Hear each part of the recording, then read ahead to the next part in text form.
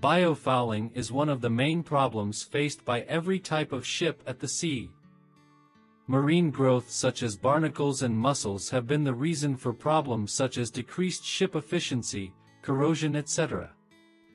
Biofouling not only sticks to the external surface of the ships but also gets into the water intakes and sticks to the surface of the pipes, leading to problems such as blockage and corrosion.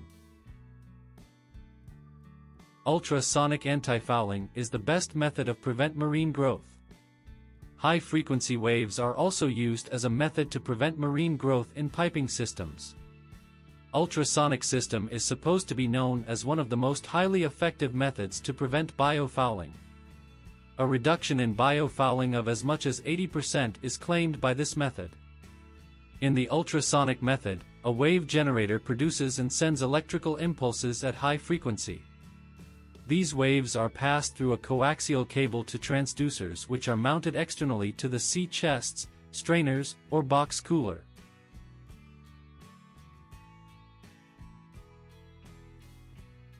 The pulses produce a pattern of alternating positive and negative pressure cycles on the surface of the material.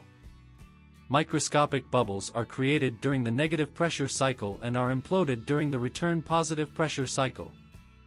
This microscopic agitation has a cleansing effect that destroys surface algae, the first link in the marine food chain.